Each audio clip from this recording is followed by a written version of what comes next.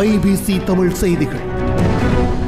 உங்கள் வீட்டை விற்க வேண்டுமா அல்லது வாடகைக்கு விட வேண்டுமா? Home connect estate agent. அரசியலமைப்பு சட்டத்திற்கு அமையவே பொது தேர்தல் நடத்தப்பட வேண்டும் எனவும் தனிநபர்களின் நோக்கங்களுக்காக தேர்தலை நடத்த முடியாது என நாடாளுமன்ற உறுப்பினர் மார்ஷல் சரத் பொன்சேகா தெரிவித்துள்ளார்.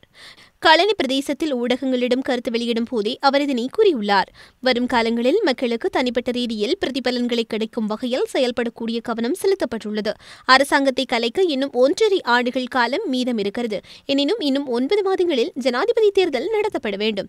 இதனிடையே சட்டம் ஒழுங்கு மற்றும் அமைச்சு எனக்கு கிடைக்க வேண்டும்.